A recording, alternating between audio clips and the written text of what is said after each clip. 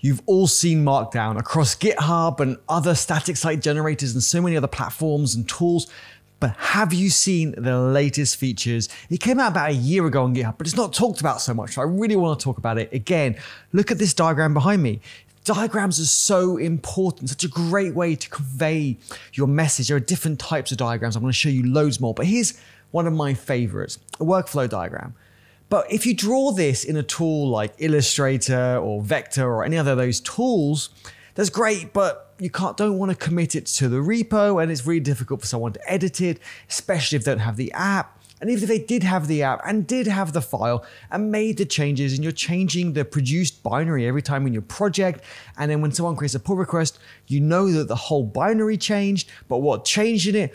All awful stuff. What happens if I told you this image behind me was written in Markdown? Yes, Markdown. We know we all love Markdown. What else can we do? Well, let me show you another one below. Look at this. This is a Git tree. You probably recognize it. This was done in Markdown as well. And it's a very simple example. You can make these so much more complicated. But I'm going to show you what is possible and how you can do it. This is an issue on GitHub. And it's got these images, but these images, like I said, are actual code blocks in Markdown. So what we need to do here, like you normally would, with a code block, you would put here something like TypeScript or JSON, for example, and then you'd create an object, and we could say something like name. Oh, it's JSON, not JavaScript. So we'd say name, and then we could say Eddie. And then that would be the JavaScript object. We can close it, we'll get syntax highlighting and all that great stuff from it. And also the copy and paste button, which is a pretty recent feature too, which is very cool. But these diagrams, Mermaid is an open source library that I use with our documentation, like with ASCII Doctor, to generate a PDF or a website, and it generates these images. But it's really awesome that GitHub now supports this. So we still do the triple backticks, like a code block, and instead of putting TypeScript or JSON, we put Mermaid, and then we put the type of diagram that we want. So in this case, it was a sequence diagram. I think I called it a workflow diagram earlier. I mean sequence. And then you can write what you need to write. So, you can see what it looks like here. You can see that Alice, then Bob, then John, then Charlie and Diana, and then you've got a par block, and then you've got the workflows. It's not too difficult to understand. You probably don't even need the kind of par block, but when you have multiples of those, it does look quite nice.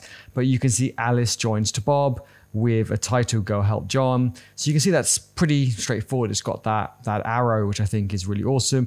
And then you can keep doing arrows with a title. Lots of great stuff.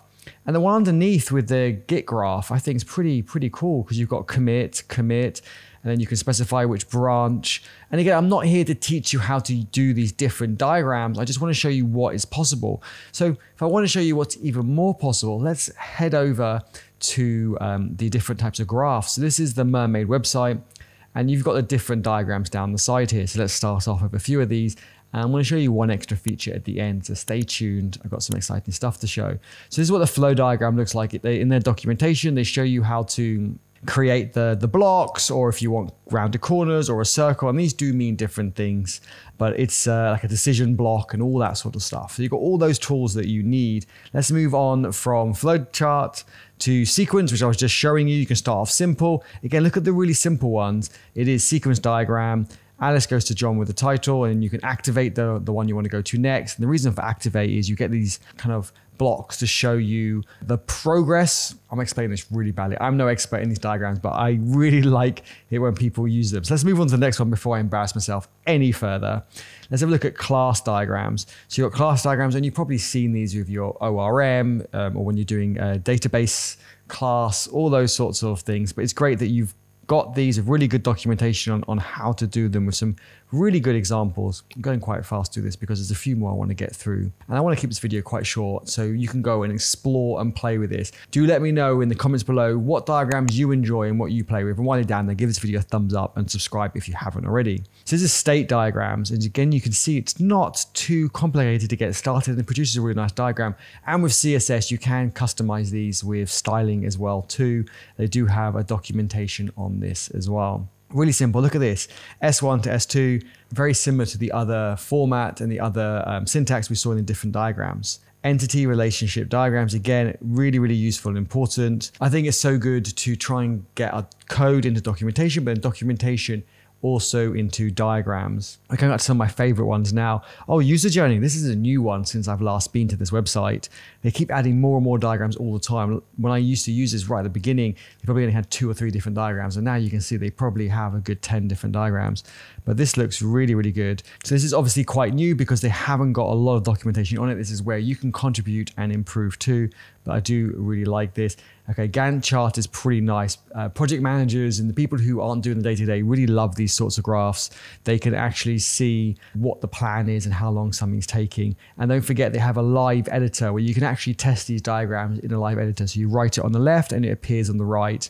And you can get a markdown link if you want to use it, but now you don't need to. Before we had to do this, it would render somewhere else, return an image to GitHub. Now we can do it directly on GitHub. And the benefits are massive, as I mentioned before, but I'm going to show you some diffs and all that cool stuff coming up in a moment. Pie chart, again, this is quite a new one as well, but you could highlight some data on your repo, or if you're trying to highlight an issue, or this browser's used more than this, so we need to prioritize some of these bugs, I think is really, really important. Git graph, I do like this one. And you can see it does get, you can make it as fancy as you want, and you can see the colors change and it looks pretty cool. I do like this one, how you got the branches down the left and then you can see the path. This would be really good in a video on me explaining how to do forks and branches in Git. I really like that actually.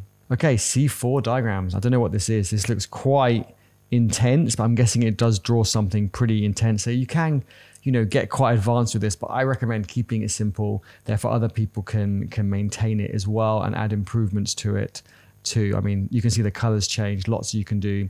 You got tutorials, API usage, even theming, as I mentioned before. Other examples, I wonder what's in here. In other examples, it does seem like they have an overview of all the different examples they've got from the different sections to show you what is possible. And I think that's important because these types of diagrams are super useful. And so, as I mentioned, it's so important to do this as kind of code because, well, code, markdown, markup, whatever you want to call it, because when someone makes a change, you can really see the difference. I'm not going to create a pull request to show you that way, but I'm going to create a diff to show you how a pull request would show it. So I'm going to change this to a diff. And if you haven't seen this before, this is pretty cool. But when a pull request comes in, it effectively gives you a diff. Say, for example, I change this to something like, go help Bob.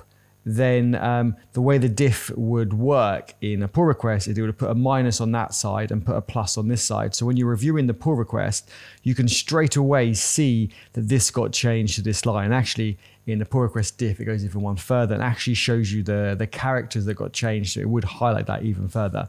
But the point I'm trying to make is that to review these, you'd see the result because then you can right click and go view file, but also you can actually see what character, what line was changed. So it's so much easier to review. But I hope you found that interesting and let me know what you think of these diagrams. And if you're using them already or you're going to use them going forward, we need some of these in the EddyHub community. So if you do want to get involved in some diagrams, come over to EddyHub community and let's collaborate and geek out and make some diagrams for the EddyHub community documentation. I think it'd be super awesome and it would help other people that were trying to get into open source and on board into the EddyHub community. If you want to geek out with me more, don't forget to join our Discord with a link in the description below. I'll see you there.